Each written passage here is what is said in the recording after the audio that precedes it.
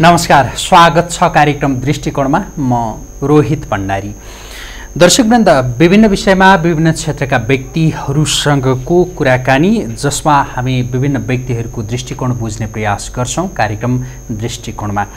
आजको कार्यक्रम हामी सांस्कृतिक दृष्टिबाट सञ्चालन गर्दैछौं र सांस्कृतिक दृष्टिकोण बुझ्ने प्रयास गर्दैछौं। हामीसँग हुनुहुन्छ इन्द्रजात्रा सरकार समितिका सदस्य राजन महार्जन। विशेष गरी हामी नजिकिँदो इन्द्रजात्राका सन्दर्भमा केन्द्रित रहेर कुराकानी गर्छौं आजको कार्यक्रममा। स्वागत छ यहाँलाई। आराम हुनुहुन्छ? हजुर। अब इन्द्रजात्रा आउन लाग्यो, तयारी कस्तो छ? तयारी भन्नाले अब आज विशेष आज एउटा मिटिङ भयो, जसमा जिल्ला प्रशासनका हाम्रो सिडिओ र हनुमान ढोका परिसरका एसएसपी, त्यसै गरी जनसेवा ब्रिडका डिएसपी र विभिन्न सङ्घ संस्था लगायतको आज मिटिङ भयो। र यो जात्राको क्रममा हुन त अब भोलिदेखि नै जात्रा सुरु हो र भोलि एउटा विशेष साइडमा 11:27 साइडमा भोलि हनुमान ढोकाबाट गुरुचोकको पल्टनको टोली, त्यसै गरी मानन्दर समाज र राज खड्क सहित हाम्रो यो गुटी संस्थानका मान्छेहरू टेका तालो गरेर भक्तपुर स्थित नालामा जहाँ सल्लाहघारी बन्छ त्यहाँ जान्छन् र त्यहाँ गएपछि एउटा बोका छोड्छन् र बोकाले जुन रुखलाई हान्यो, जुन सल्लाहको रुखलाई उसले टाउकोले हान्यो, त्यही रुख काट्ने चाहिँ प्रचलन रहेको छ। र त्यो रुखमा हानिसकेपछि त्यो बोकाको बलि दिनुका साथ त्यहाँ विशेष पूजाआजा गरेर आज चाहिँ लिङ्गो काट्ने कार्य चाहिँ भोलि बेलुकै 9:17 साइड रहेको छ। बोकाले जुन रुखलाई छोयो त्यही रुखमा नै हो बलि दिने पनि के हो? त्यही रुखमा दिने अनि त्यही रुखलाई काट्ने। अनि त्यसलाई चाहिँ लिङ्गोका रूपमा उहाँ काटिसकेपछि सल्लाहघारी वनदेखि तान्दै ल्याएर भक्तपुरको सूर्य विनायक, त्यसै गरी छिमी, अनि हाम्रो नयाँ बानेश्वर, तिनकुने नयाँ बानेश्वर सिंहदरबार हुँदै पर्सीसम्ममा चाहिँ भोटाइटीमा राख्ने प्रचलन छ र भोटाइटीमा चाहिँ 4 दिन राख्नुपर्छ। ऊ बेलामा चाहिँ भोटाइटीलाई काठमाडौँभन्दा बाहिरको राज्य, ऊ बेला चाहिँ जुन अहिले काठमाडौँ हनुमान ढोका दरबार स्क्वायर भन्छ, त्यसलाई चाहिँ सोकम्बु भन्ने प्रचलन छ। सोकम्बु भनेको आफ्नो एरियाभित्र रहेको राज्य र पछि आएर लायकु भयो र अहिले हनुमान ढोका भयो। भोटाइटी भनेको सोकम्बु राज्यभन्दा बाहिरको राज्य हो र त्यहाँ तीन रात राखे 4 दिनको दिनमा त्यहाँ राखेपछि यो हाम्रो कागेश्वरी अष्टमी भन्ने हुन्छ, काया अष्टमीको दिनमा ऊ बेलामा चाहिँ राजाहरू स्वयं आएर आफ्नो जस्तै बाहिर र भित्र राजाहरू एक आपसमा मिलेर चाहिँ त्यो ल म लान्छु भनेर उहाँहरूलाई सम्झौता अनुसार लिङ्गो चाहिँ हनुमान ढोकामा लाने चाहिँ परम्परा चाहिँ रहिआएको छ। भोलि बेलुका काटिन्छ जुन लिङ्गो चाहिँ, होइन? लिङ्गो भोलि बेलुका काटिन्छ। कति 9 बजेर कति? 9:17 रातिको समयमा। अनि त्यो काटिसकेपछि राति नै लिङ्गो तानिन्छ? राति त्यही पूजाआजा गरेर त्यहाँ प्रसाद खाने गरिन्छ र बिहान पख त्यो लिङ्गो चाहिँ तानेर बिस्तारै 2 दिन 3 दिन लगाएर चाहिँ काठमाडौँसम्म ल्याएको। यति नै दिन लगाउनुपर्छ काठमाडौँसम्म ल्याइपुर्याउन भन्ने छ कि छैन? छ। भोलि जस्तै कि द्वादशी भयो, द्वादशी, तृतीया, चतुर्दशी, पञ्चमीको भित्रमा चाहिँ त्यहाँ ल्याउनु पर्छ भने चाहिँ प्रचलन चाहिँ छ। पञ्चमी कटाउनु भएन? त्यो लिङ्गो जस्तो पञ्चमी भित्रमा ल्याइपुर्याउनु पर्ने जुन मान्यता छ नि, जस्तो भोलि बेलुका काटियो, पछि बिहानै हिँडाएर पछि नै बेलुका अबेरसम्म ल्याइपुर्यायो भने चाहिँ के त्यो त सम्भवै छैन नि। लिङ्गो भनेको 32 हात लामो 32 हात मोटाइको हुन्छ। जुन अब हाम्रो जुन पनि 32 लक्षणले युक्त भयो भने सबै राम्रो भन्ने एउटा भनाइ छ। 32 हात लामो र 32 हात मोटो भएको कारणले गर्दाखेरि र अहिलेको जुन यो कोटेश्वरको ट्राफिक व्यवस्था तपाईँलाई थाहै छ, त्यस कारणले पनि समयले पनि भ्याइँदैन र ल्याउन पनि सकिँदैन। यसको यो परम्पराका विषयमा कुराकानी गरौँ। जस्तो यो चाहिँ कहिलेदेखि सुरु भयो इन्द्रजात्रा, होइन? यो कसरी सुरु भयो? इन्द्रजात्रा भन्दा पनि लिङ्गो ल्याउने परम्परा म त्यहाँदेखि भन्छु। लिङ्गो गाड्ने भारतवर्षीय हो। यो भारतवर्षदेखि नै सुरु भएको हो र प्राचीन कालमा जब यो तपाईँको यो महाभारतमा पनि उल्लेख छ र एउटा सनोट सशस्त्रमा पनि यो उल्लेख छ कि लिङ्गो ऊ बेलामा दैत्यहरूले धेरै देवताहरूलाई दुःख दिइसकेपछि देवताका राजा इन्द्रले भगवान् विष्णुकहाँ गएर ल प्रभु हामीले त अन्याय अत्याचार भयो दैत्यले हामीलाई साह्रै दुःख दियो भनेर त्यो भनेपछि अनि भगवान् विष्णु प्रसन्न भए ल यो लिङ्गो लिएर जाऊ र यो लिङ्गो लिएपछि तिम्रो जित अवश्य हुन्छ भनेर विष्णु भगवान्ले भनिसकेपछि त्यो लिङ्गो जुन भगवान् विष्णुको प्रतीक छन् त्यो लिङ्गो लिएर आउँछन् र लिङ्गो गाडेर उनीहरू युद्ध गर्दाखेरि त्यो युद्ध जित्छन् र त्यो जितेपछि इन्द्रले नै एउटा दुःख पाएका राजालाई ल यो लिङ्गो लिएर तिमी युद्ध गर तिमी चक्रवर्ती सम्राट हुन्छ भनेर त्यो लिङ्गो त्यो राजालाई हस्तान्तरण गर्छन् र राजाले पनि जितिसकेपछि अनि त्यो लिङ्गो गाड्ने परम्परा चाहिँ त्यहाँ सुरु भएको हो र मल्लकालीन जुन यो मल्लकालीन यो नेपालमा पनि मल्लकालीन समयदेखि लिङ्गो गाड्ने परम्परा थियो र अहिले चाहिँ हनुमान ढोकामा गाड्थ्यो ऊ बेलामा चाहिँ हाम्रो अर्को नारायण चिकमोल काठमाडौँ भन्ने स्थानबाट चिकमोल जाने बाटोमा बिचमा एउटा अर्को नारायण मन्दिर छ त्यहाँ चाहिँ एकादशीमा गाड्छन् र हनुमान ढोकामा द्वादशीमा र प्रायः चाहिँ बाहिर चाहिँ सबैतिर एकादशीमा नै लिङ्गो गाड्ने परम्परा अहिले पनि छ तर विगतमा कस्तो भनेदेखि ऊ बेला फिरङ्गीहरूले एट्याक गर्दै लगेपछि उता चाहिँ सबै हराउँदै गयो जुन यो लिङ्गो गाड्ने परम्परा तर हाम्रो नेपालमा चाहिँ यो रहिआएको छ र अर्को नारायणमा लिङ्गो चाहिँ एकादशीको दिनमा गाड्छ र हनुमान ढोकामा मल्लकालीन राजाहरूले पनि एकादशीमै गाड्थ्यो हो र मल्लकालीन राजाले चाहिँ अर्को नारायण मन्दिरमा गाड्थ्यो जुन राजा श्री 5 राजा प्रताप सिंहको पालोमा राजा प्रताप सिंह इन्डियामा घुम्न जाँदाखेरि ओ यो लिङ्गो थरायो कति रमाइलो ध्वजा फैलेको कति रमाइलो भनेर चाहिँ उहाँले सम्झेपछि उहाँले पनि अब मेरो देशमा पनि म लिङ्गो ठहराउँछु भनेर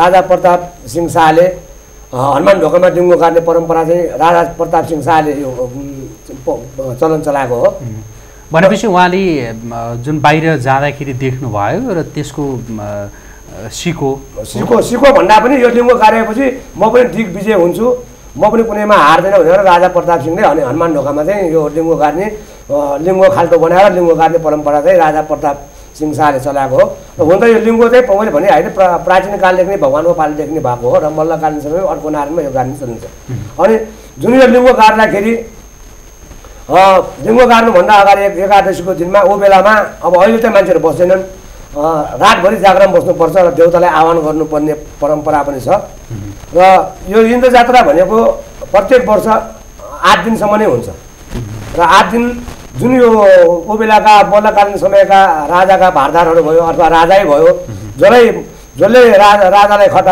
खटायो त्यो मान्छेहरू चाहिँ रातभरि जागरण बस्नै पर्छ र यो लिङ्गो उठाउनलाई पनि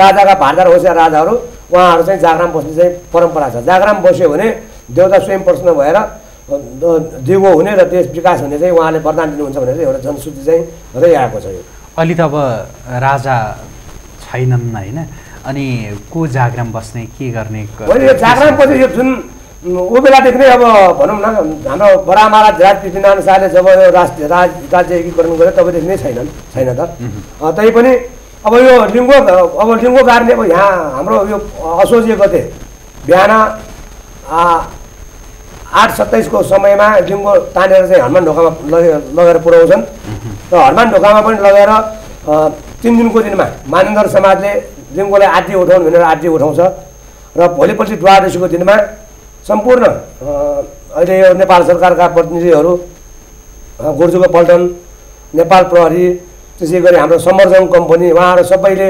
हर्षोल्लासका साथ अनि गुर्जुको पल्टन भनेको साई नेपाली सेनाको टोली हो उहाँहरूले हर्ष बढाइ गरेर विभिन्न टोप पर्काइसकेपछि चाहिँ त्यो एउटा विशेष साइडमा चाहिँ लिङ्गो उठाउने परम्परा छ र लिङ्गो नउठाएसम्म चाहिँ त्यो सलामी चाहिँ दिइराख्छन् र त्यहाँ विभिन्न देवी देवताहरूको नाच पनि भइरहेको छ र लिङ्गो उठाइसकेपछि पनि अब हाम्रो यो काठमाडौँको जस्तै काठमाडौँबाट लाखे जसलाई स्वतन्त्र भएर भनिन्छ त्यसै गरी काठमाडौँ चिकमोलबाट लाखे भयो अनि किलावलबाट स्वेट एरावट हाटी जुन इन्द्रको वाहनको रूपमा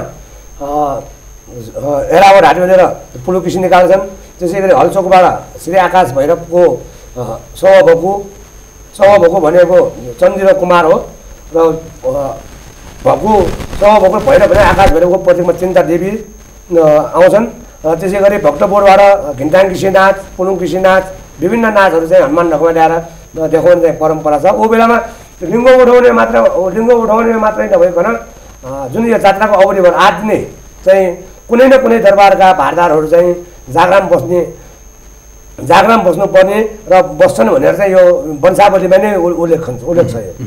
अहिले चाहिँ यो जागराम बस्ने परम्परा यो धानिएको छ कि छैन? छैन, अब त्यस्तो केही पनि छैन अहिले जागराम बसिँदैन।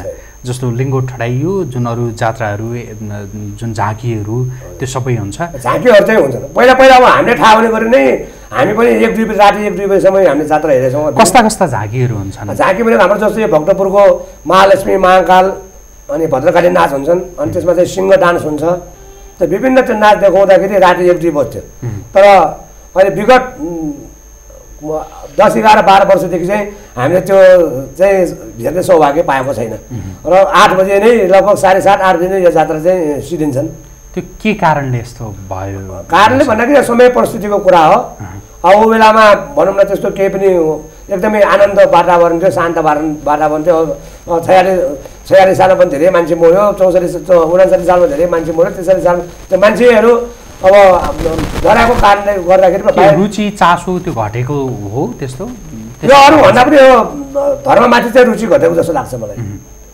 किनभने अब हाम्रो यो एउटा बौद्धिक सनातन हिन्दू अधिराज्य नेपाल अहिले आएर अब भनौँ न विभिन्न अब फिरिङ्गीहरूले गर्दाखेरि कति अब क्रिस्चियन भएर गयो होइन, कतिले धर्म परिवर्तन गरेर अब विदेशीहरू हिन्दू धर्म मान्छन्। तर हाम्रो नेपालीहरू चाहिँ विदेशी धर्म मानेर चाहिँ यो चाडबाड धर्म संस्कृतिमा पनि धेरै असर परेको छ।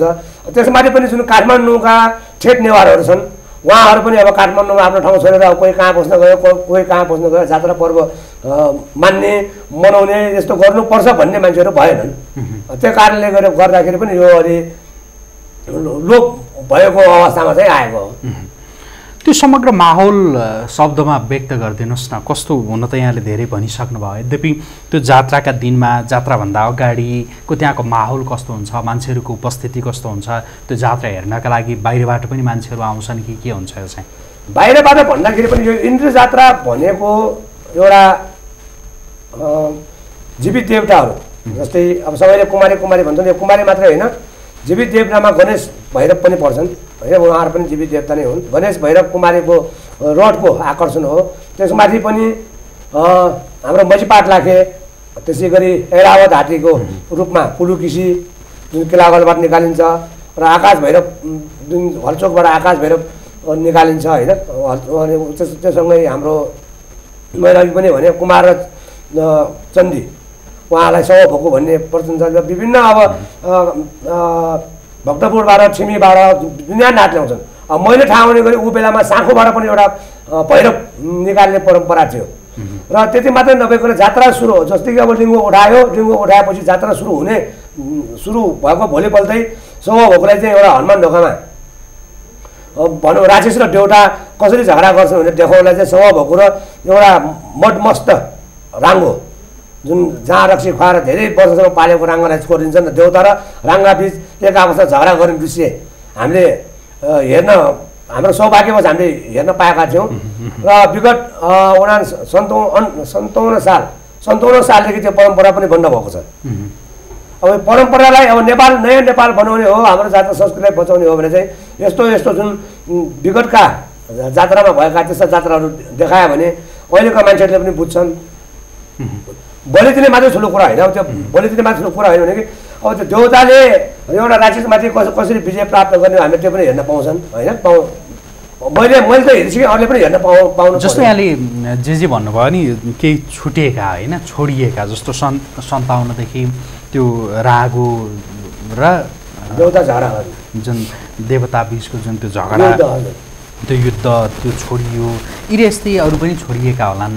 यो इन्द्र जात्रामा जस्तो पहिला जे देख्न पाइन्थ्यो त्यो जुन कुरा अहिले देख्न पाइँदैन नि, ती देख्न नपाइने कुराहरू चाहिँ के छन्? पहिला हुन त अब यो विभिन्न कुटनीतिहरू पनि आउँछन्। र 2072 साल जेठ 12, 13, 29 गते जुन महाभूकम्प गइसकेपछि कतिपय पनि भगनावेशमा भएको सबैले थाहै भएको कुरा हो। र त्यस पश्चात राष्ट्र प्रमुखहरू बसन्तपुरको दौलीमा पछाडि बसिरहेका छन्। र अब यसपालि चाहिँ विभिन्न कूटनीतिज्ञहरू अब यो अमेरिकाको विशेष पहलमा बिल्डिङै नबनाए तापनि अब त्यहाँ रिनोभेसन भनेर अब काम चाहिँ सिद्ध्याएको छ यसपालि।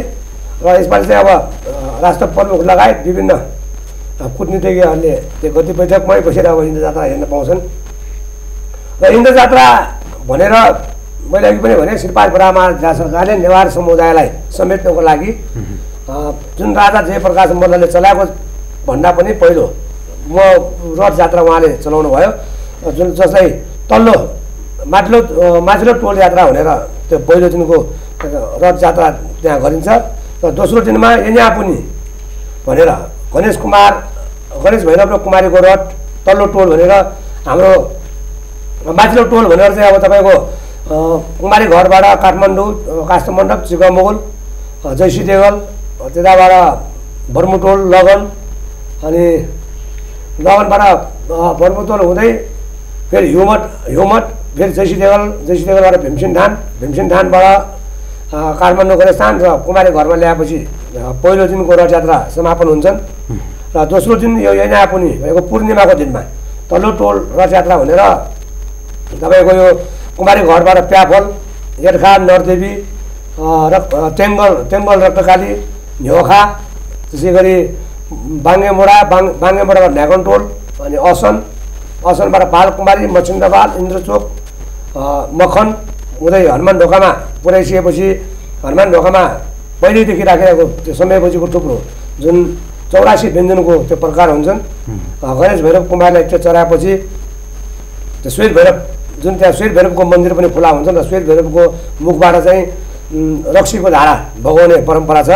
त्यो हुन त अब इन्द्र चोकमा पनि त्यो आकाश भैरवले रक्सीको धारा बगाउँछन् र इन्द्र चोकमा चाहिँ जुन आकाश भैरवको मुखबाट त्यो जुन रक्सीको धारा आउँछन् त्यो चाहिँ कसैले पनि खान नहुने र श्वेत भैरवको मुखबाट आउने चाहिँ त्यहाँ त्यो रक्सीलाई खानलाई चाहिँ टछाल मसाल गर्ने जो शक्ति उसको भक्ति हुँदा त्यहाँ एकदमै रमाइलो किसिमको वातावरण हुन्छ। र त्यही वातावरणमा चाहिँ अब त्यसै उशृङ्खल क्रियाकलाप गर्नेहरू एकाअपसँग झगडा पनि गर्छन्।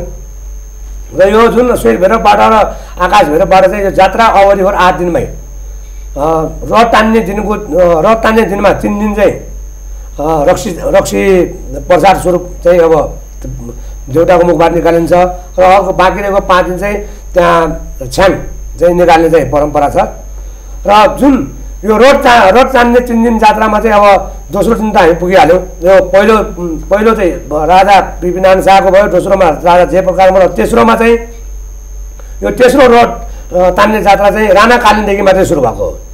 जुन राणाहरूको समयमा आफूले बाहिर राखिरहेको श्रीमतीलाई ल तेरो केही इच्छा छ भन् भनेर आफ्नो बाहिरी रानीलाई सोद्धाखेरि ल प्रभु मलाई केही पनि चाहिँदैन, यदि तिमी सक्छौ भने म यहाँ घरबाट जानु पाउँदैन, सधैँभरि यही सानो झ्याल पाल भएको हाम्रो चिकी झ्या भन्छ त्यही झ्यालबाट मात्रै मैले हेर्ने भइरहेछ। त्यही भएर मेरो अगाडि चाहिँ गणेश भैरव कुमारीको दर्शन गर्न पाऊँ भनेर आफ्नो बाहिर राखेको रानीले भनेपछि राणाहरूले आफ्नो शक्ति र आफ्नो बलबुटोको बलले चाहिँ तेस्रो दिन जुन अन्तिम दिनमा नान्सा या भनेर त्यो रथ चाहिँ तल बिचको तोलमा चाहिँ तान्ने परम्परा बसालेको हो।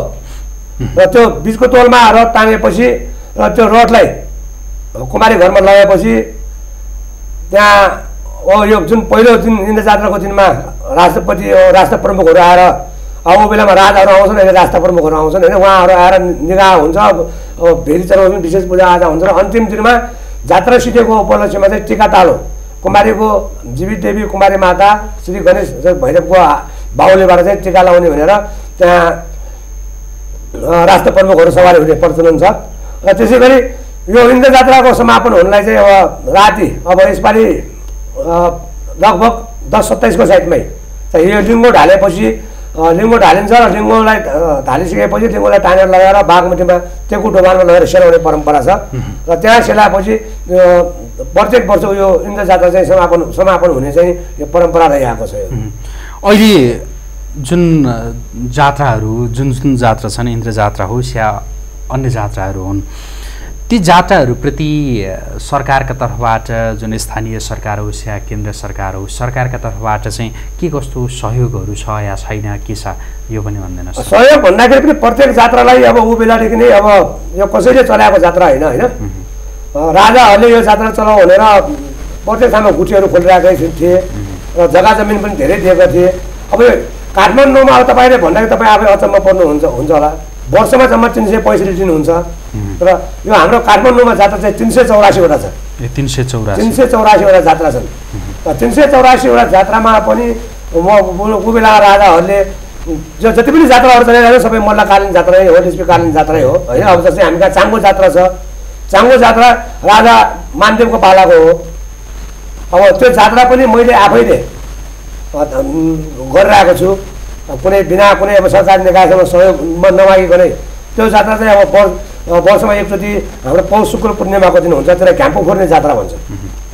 घ्याम्पो फोरेर देउतालाई अपशकुन देखाउने जात्रा ऊ चाहिँ राजा मानदेवले को पालाको हो। राजा मानदेवको पालामा जब चाङ्गो नारायण लक्ष्मी सरस्वती तिनै देवताहरू घुम्न अब भक्तपुरको उहाँहरूको वास त भक्तपुरमा हो, तर उहाँ मन्दिर छोडेर बाहिर घुम्न आउँदाखेरि अब कसरी थाहा पायो भने यो कसरी थाहा पाएर भन्दाखेरि ऊ बेलाका जुन लिस्पीकालीन राजाहरू, लिस्पीकालीन मल्लकालीन राजाहरू चाहिँ एउटा तान्त्रिक विधि जान्ने र देउतालाई पनि चिन्न सक्ने। उहाँ अब तपाईँ हामीलाई थाहा छ पिपी नारायण शाहको पालासम्म पनि गोरखनाथ भगवान् आफै प्रकट भएको हो होइन। गोरखनाथ पनि एउटा महादेवको स्वरूपै हो। त्यही भने जस्तै जब राजाले चाङ्गो नारायणलाई घुम्दै घुम्दै हनुमान ढोकामा आइपुग्यो, अल यो देश यो भगवान् विष्णु भगवान् त अब देश छोडेर जान लाग्यो, हाम्रो देशमा अनर्थ हुन लाग्यो भनेर त्यो गरेपछि त्यहाँ बाटोमा हिँड्ने एउटा तान्त्रिकले त्यहाँ रहेको माटोको भाँडाकुँडा त्यहाँ फुटाएपछि देवताहरू अपशकुन भयो भनेर हनुमान ढोकामा छिरेको हो। त्यो परम्परा अनुसार चाङ्गो जात्रा चलाउने हो। तर अब यहाँ 12 वर्षको जात्रा भन्नाले अब जस्तै हाम्रो खर्गसिद्धि जात्रा छन्, जस्तै 12 वर्षीय खर्गसिद्धि जात्रा अनि भद्रकाली खर्गसिद्धि जात्रा भन्छन् उसलाई। त्यसै गरी 12 वर्षीय श्री पचुरे भैरव खर्गसिद्धि जात्रा छन्। त्यसै गरी हाम्रो बाघ भैरव किर्तिपुरको 12 वर्षीय बाघ भैरव नाच, खोकनाको 12 वर्षीय सिकाले नाच, त्यस्तै चिस्तुङको वज्रबारे 12 वर्षीय नाच, हरिसिद्धिको हरिसिद्धि 12 वर्षीय नाच, विभिन्न खालको 12 वर्षीय नाचहरू छन्। जस्तै हाम्रो भक्तपुरमा नवदुर्गा भवानीको 12 वर्षीय नाच।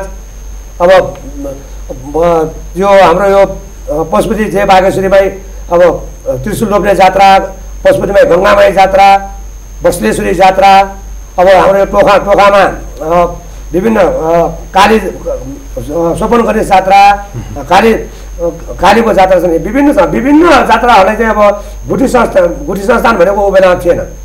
गुठी चलाऊ भनेर सरकारमा ऊ बेला मल्ल राजाहरूले चाहिँ त्यही आएको धान बाली बेचेर चाहिँ त्यो अब बेला बेच्नु पनि पर्ने हो, त्यहीबाट धान बन्ने हो, त्यहीबाट चामल बन्ने हो, त्यहीबाट जुन जति पनि अब घेरागुरी चाहिने सबै त्यही उब्जिने हो। अब यो भनौँ न यो कलियुगमा अब सबैले घर जग्गा मिच्दै गयो होइन।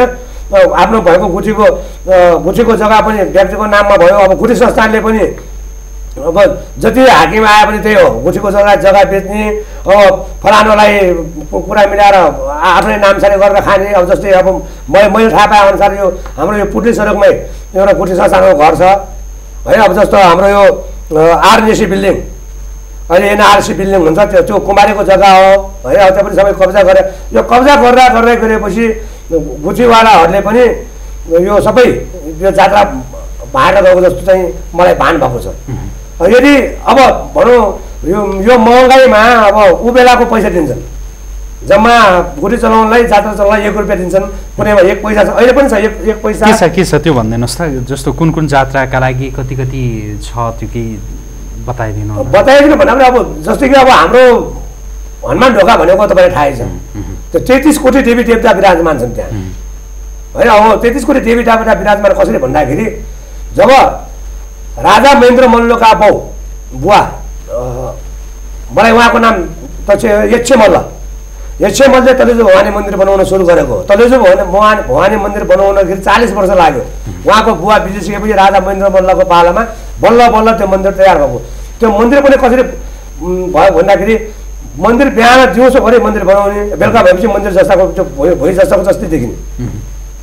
त्यो देखेपछि अब के भएको त यो भनेर त्यहाँ अब मैले अघि भने राजाहरू तान्त्रिक विधिका हुन् भनेर उहाँले ध्यान दृष्टिले हेर्दाखेरि मखनटोल जुन अहिले हनुमान ढोका एरियाको मखनटोलमा एउटा तारनी भवानी भन्ने छ, तारनी तलेजु भवानी। उहाँ एउटा स्थानीय देवीको नाताले चाहिँ उहाँले चाहिँ मन्दिर बनाउनु दिएन। अनि पछि राजाले आफ्नो अन्तर मनबाट हेर्दाखेरि तान्त्रिक विधिबाट हेर्दाखेरि यहाँ फलाम त यहाँको स्थानीय देवी छ, उहाँलाई खुसी नपारिकन मैले मन्दिर बनाउन सक्दिनँ भनेर देउतासँग वार्तालाप गरिसकेपछि ल ठिक छ राजा, तिमीले मेरो मन्दिर पनि बनाइदेऊ, मेरो मन्दिरमा 5 वटा गजर राखिदेऊ र तिमीले बनाएको मन्दिरमा एउटा मात्रै गजर राख, र त्यहाँ जे पनि पूजा हुन्छ उसलाई भन्दा पहिला पूजा मलाई दिनुपर्छ, उसलाई बलि दिए पनि उसलाई भन्दा पहिला बलि मलाई दिनुपर्छ भनेर देउतासँग बाजा गरिसकेपछि तलेजु भवानी मन्दिर 40 वर्ष लगाएर तयार भएको हो। 40 वर्ष लगाएर तयार भइसकेपछि अब तपाईँले तलेजु भवानीको जग्गा मात्रै भन्ने हो भने हजारौँ रोप्ने छन्। अब मैले थाहा पाए अनुसार मैले पढेको अनुसारले हनुमान ढोका एरिया भनेको 272 रोप्ने जग्गामा फैलिएको ठाउँ हो त्यो, तर अहिले आएर 52 रोप्नेमा सीमित भयो। अब ऊ बेलामा अब जब यो जुन हनुमान ढोकाको बाटो खोलेको जुद्ध शमशेरले हो होइन, जुद्ध शमशेरले बाटो खोल्यो भने आफ्नो भारदारलाई कति बाने होला। अब ऊ बेला लाल साग चल्थ्यो, लाल मोहर चल्थ्यो होइन, त्यो भएर पनि यो जम्मै गुठीहरू त्यहाँपछि राजा महेन्द्रले आएर गुठी संस्थान स्थापना गर्यो। अब गुठी संस्थान स्थापना गरेर गुठी संस्थानका हाकिमहरूलाई मात्रै फाइदा हुने जस्तो भयो। अब हामीले देखे अनुसार पूजा मैले भने 33 कुरो देवी ठाउँमा पूजा गर्ने जुन पुजारी छन् उहाँहरूलाई पूजा गर्दा अहिले 1 रुपियाँ दिन्छन्, 25 पैसा दिन्छन् प्रत्येक महिनाको मासिक पूजा गर्ने भनेर होइन। अब ऊ बेलाको कहाँ राजा भोज कहाँ गङ्गो तिरे भनेर चाहिँ कहाँ राजा भोजको कुरामा अहिले आएर यस्तो कलियुगमा आएर 1 रुपियाँ 25 पैसा त पूजा चल्दैन। अहिले पनि तपाईँको इन्द्र जात्रामा एउटा हाम्रो माने नाइकीहरूले पूजा गर्ने छ, त्यसै गरी हाम्रो यो कानफटा जोगीहरूले पनि पूजा गर्ने छ। उहाँ आएर जम्मा पाउने भनेको 1 रुपियाँ 25 पैसा हो। उहाँले दक्षिणा पाउने, पूजा गरेको बाबुमा पाउने भनेको 1 रुपियाँ 25 पैसा हो। त्यो अहिलेसम्म पनि कायमै छन्। र हाम्रो जुन यो लिङ्गोमा पूजाले बस्न आउँछन् हाम्रो यो पुरानो गुजेश्वरीकाहरू उहाँहरूले जम्मा 3 रुपियाँ 75 पैसा पाउँछन्। र हामीले योभन्दा 2 वर्ष अगाडि हामीले कुरा गरेर उहाँहरूलाई अहिले लगभग 500 रुपियाँ पाउँछ। 8 दिनसम्म बस्नुपर्छ, 500 रुपियाँ पाउँछ, खाए पाइ सबै त्यसैमै भनेपछि यो अब हाम्रो यो 12 वर्ष जात्रामा सबै पोसाक फेर्नुपर्ने हुन्छ। अब यो जस्तै यो नयाँ पुरानो मुकुट भनेको केही पनि हुँदैन, सबै मुकुट फेर्नु नै पर्ने हुन्छ होइन। अब तपाईँको रङ लाउनलाई पनि जपाइते रङ लाउनु भएन। अहिले वाटरप्रुफ रङ लाउँदाखेरि एकचोटि रङ लाउन गयो भने तपाईँको केही नभए 10-12 हजार 15 हजार भन्छन्, तर सरकारी निकायले त्यो दिँदैनन्। तर अहिले आएर कस्तो भएछ भन्दाखेरि यो जुन 64 जुन यो हाम्रो प्रधानमन्त्री बाबुराम भएको बेलादेखि बाबुरामको काण्डदेखि चाहिँ अलिकति यो इन्द्र जात्रा व्यवस्थापन समिति भनेको त्यो बेला स्थापना भएको हो। तर त्योभन्दा अगाडि कुनै व्यवस्थापन समिति पनि थिएन, हाम्रो सरकार समिति पनि थिएन, केही पनि थिएन। यो भएपछि यो बाबुरामको काण्ड भइसकेपछि अनि अब लाखेलाई 1 रुपियाँ 1 लाख पाउने, अनि पुलुकिसीले हाम्रो यो सभामुखले 1 लाख रुपियाँ पाउने र विभिन्न त्यहाँ 24-25 वटा गुठी छ, उनीहरूले चाहिँ विभिन्न किसिमले चाहिँ रकम पाउने चाहिँ अहिले संस्कृति मन्त्रालय मार्फत पाइरहेका छन्। तर अहिले पनि चाहिँ अन्याय चाहिँ के भएको छ भन्दाखेरि जुन बिचमा आएर पूजा गर्नेहरूले 1 रुपियाँ 25 पैसा 3 रुपियाँ 25 पैसा भन्दा त्योभन्दा बढी चाहिँ दक्षिणा पाएको चाहिँ मैले देखेको छैन। किनभने म इन्द्र जात्राभरिमा मात्रै नभएको म हरेक जात्रामा म इन्भल्भ हुन्छु। जब राज्यले यो हाम्रो सिकाली जात्रालाई सहयोग नगर्दाखेरि पनि म आफै अग्रसर भएर उहाँलाई आफ्नै तरिकाले मैले सहयोग गरेर जात्रा सम्पन्न गरेको हो। त्यसै गरी बाघ भैरव जात्रालाई पनि मैले आफैले सहयोग गरेर म सम्पन्न गराएका हुँ। बाघ भैरव भनेको कृषि बोर्डबाट आउँछ, लगभग केही नभए पनि त्यहाँ 1 महिना चाहिँ उहाँहरू बस्नुपर्ने, उहाँलाई बस्ने व्यवस्था पनि मिलाएका हौँ। र जुन अब यो जात्रा साँच्चैकै सम्पन्न गर्ने हो राज्यले कुनै हेर्नै परेन। जुन जात्राको र जुन देवी देवताहरूको जग्गा छ त्यो मात्रै, त्यसको आधी भाग मात्रै फिर्ता दिए पनि पुग्छ अहिले त मेरो हिसाबमा चाहिँ। र किन नभए जात्रा सञ्चालनले गर्ने हो भने जस्तै यो हाम्रो सेतो मसिनोनाथ भनेको हाम्रो नेपाल सरकारको एउटा सरकारी स्तरको समिति गठन भएको छ र इन्द्र जात्रामा कुनै सरकारी स्तरको समिति गठन भएको छैन। र सरकारी स्तरको राज्य स्तरको एउटा इन्द्र जात्रा व्यवस्थापन समिति भयो भने धेरै राम्रो हुन्छ होइन। अनि हिसाब पनि पारदर्शी हुन्छ, कसलाई कति दिनुपर्ने के गर्नुपर्ने सबै थाहा हुन्छ। र मैले त यति पनि भनेको छु कि गुठी संस्थानले यदि हामीलाई जस्तै यो काठमाडौँ महल पनि हाम्रो देवी देवताहरूकै गुठीको जग्गा हो जुन अहिले आरबिसी बिल्डिङसँगै छ, त्यो पनि अब त्यसमा पनि मैले थाहा पाए अनुसार 30 करोडको त्यहाँ बार्गेनिङ हुन्छ जुन त्यो लिजमा दिँदाखेरि।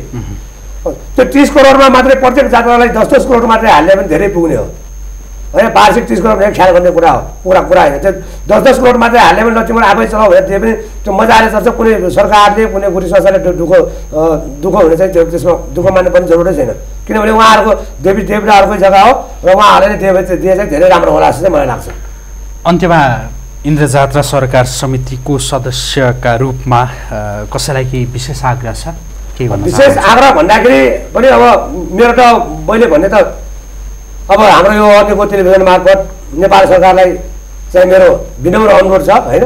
अब इन्द्रजात्राको दिनमा राष्ट्रपतिदेखि लिएर विभिन्न अब नेपाल सरकारका प्रधानमन्त्री मन्त्रीहरू सबै आउँछन्, त्यसमाथि पनि विदेशी कूटनीतिज्ञहरू आउँछन्।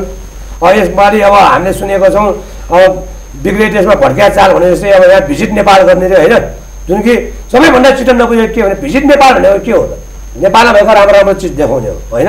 अब भिजिट नेपाल हनुमान ढकामा गर्ने, हनुमान ढकामा कुनै मन्त्री बनेको छैन होइन। 72 साल 73 74 75 लगभग 4 वर्ष भइसक्यो। 72 साल जुन 12 महिना वैशाख 12 13 29 गते भुइँचालो गएर मन्दिर भड्केको, हाम्रै अगाडि देखेको, हामीले मान्छे मरेको, हामीले आफ्नै हातले लास उठाएको, त्यो एउटा जग्गा संरक्षण गर्ने भिजिट नेपाल गरेर के गर्ने? भिजिट नेपाल गर्नलाई नेपाल राम्रो हुनु पर्यो होइन, त्यो ठाउँ राम्रो हुनु पर्यो, त्यहाँको माहौल राम्रो हुनु। त्यहाँ भड्केको देखाउने ठिकै छ, त्यो भड्केको देखाउने भन्दा पनि अब यहाँ मैले देखेको अनुसार जुन यो भुइँचालो जाँदाखेरि अब खालि ठेकेदार र त्यहाँकै विभिन्न अब नगरपालिकाका हनुमान ढकाका हाकिम तिनीहरूलाई मात्रै फाइदा गरेको केही होइनन् होइन, खालि देखाएका छन्। अहिले 3-4 वर्ष भइसक्यो केही हनुमान ढकाको दरबार बनेको छ, मन्दिर बनेको छ।